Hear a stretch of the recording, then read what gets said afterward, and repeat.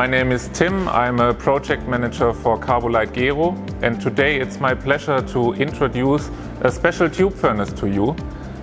It looks a little bit not like a tube furnace, but in principle it's nothing else than a tube furnace up to 1300 degrees C. Inside this furnace we have a quartz tube only. This quartz tube is attached here at the front side to a water-cooled tube, which means that here we have the cool area and here we have the hot area with the quartz tube. What is so special about this tube furnace? We can transfer a sample manually from the hot zone to the cool zone and again from the cool zone to the hot zone again. Everything is possible by manual manipulation of it. I will show you later how it works. Everything is possible under nitrogen, but also under full hydrogen. And this is what makes this furnace so special. Manual movement of samples from hot to cold in full hydrogen atmosphere. I will show you more in detail how it works, because there is one more benefit. This loading and unloading of the furnace can be done when the furnace is full under temperature. So you will see a furnace ready for loading and unloading. At the same time it's at high temperature. So at the moment this furnace is at 750 degrees C, but you can turn it up to 1000 or 1100 as a maximum working temperature. And you see here the hot zone. The red color clearly indicates the 750 degrees C. As this is all water cooled, it's no problem to enter this zone here. So now we can put in a sample. Okay, this is only the crucible for sure. At the end the customer has his sample there. The sample of this particular customer is a tube which comes into play when it comes to satellites. So it's a high frequency tube which is heat treated in this furnace. But okay, it can be many other samples. Annealing under hydrogen is an application which is used for various samples. Yeah, this furnace has its advantage when you have a small batch production, because when the production is really huge, you have a continuous furnace. But for batch production, for projects, for customized heat treatments, this is the perfect solution, because you immediately can have different atmospheres and your heat treatment is very easy and simple. So now I place the crucible into the furnace. Then I lock the chamber here, which is done automatically. Now the question is how to handle it, and you have a huge stick, and with this stick you can now go through this gas outlet and you have an open hole, maybe something like 12 millimeter or something like that. And now it's possible to transfer the crucible back and forward into the hot zone and from the hot zone to the cool zone again. That is how it's working. So now I want to start to work under hydrogen. So of course for safety reasons I have to close here now the top lid. So now you have a furnace which is under air, because we had no gas flow inside this furnace yet. As the furnace is in air, we start a flooding program, and this flooding program makes sure that all the air is removed from the furnace. And you see we do that with a nitrogen flow.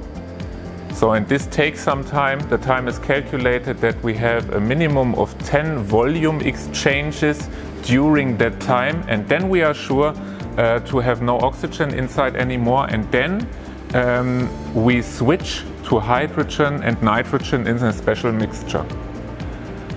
Again, for 1 minute we have a very high flow of hydrogen and nitrogen, that we are sure that we really have the starting atmosphere what we want as soon as possible. Because maybe afterwards, to be more efficient with the use of gas, you want to reduce the hydrogen inside this furnace.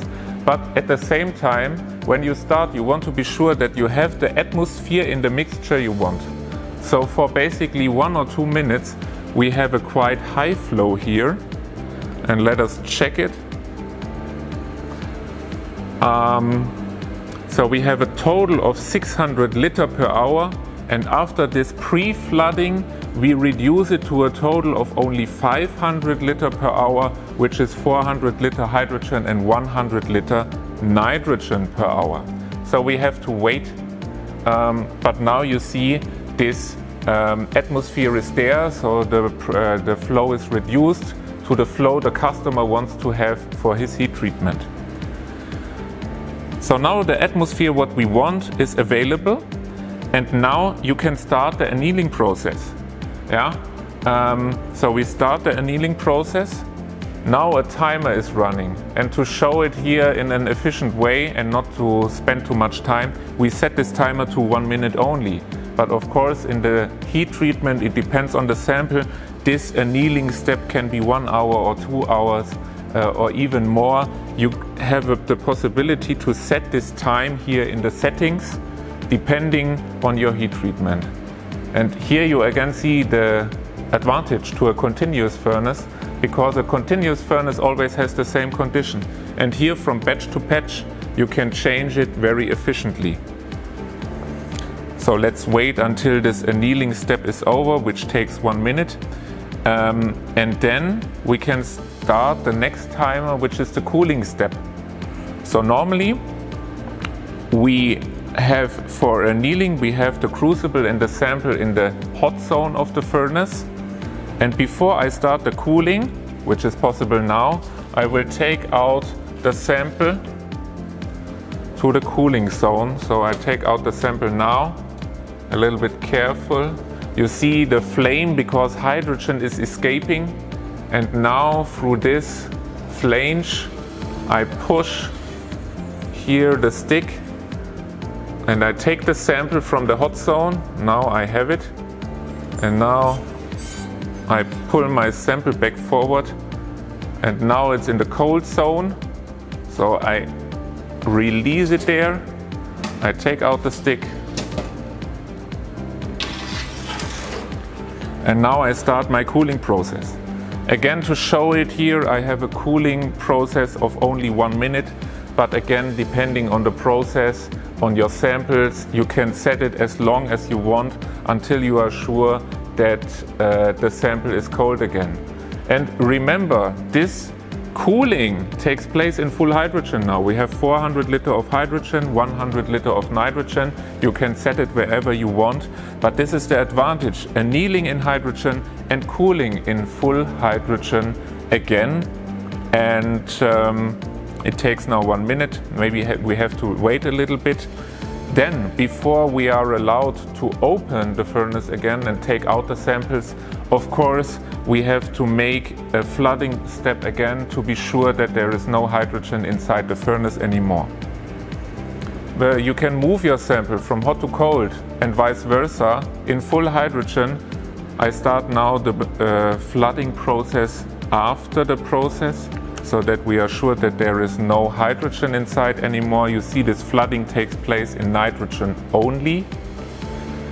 So you can, what I wanted to say, you have this movement from hot to cold and cold to hot in full hydrogen. Manual manipulation of the sample without any restrictions of safety, because this is a safety related SPS. So although you move your sample, everything is safe and nothing can happen, even in case of emergency current, even in case of leakage of hydrogen or nitrogen or no pressure anymore. The furnace has full safety control for hydrogen operation. You see here a flooding tank which is there, for instance, when we have a power failure or other mistakes which can happen. We wait a little bit until the flooding process is finished, and then we can take out the sample again from the hot furnace. You have now the possibility, you could cool down the furnace, or you can leave it at elevated temperatures to put in the next sample. So it's quite efficient, it's quite fast, and it's perfect for customized heat treatment where you change the process parameters each time. Now the heat treatment is over. So I can release the hot sample from the furnace, and that is just what I wanted to show you very quickly, an overview of heat treatment in a hydrogen furnace with manual movement of the sample from hot to cold. Please think about this furnace. It's really in between the big continuous furnaces and lab batch processes. Full hydrogen operation from room temperature up to 1000 degrees C with this unit with full safety of hydrogen. Thank you very much, and we wish this customer good luck with this furnace and a lot of improvements in his production. Thank you.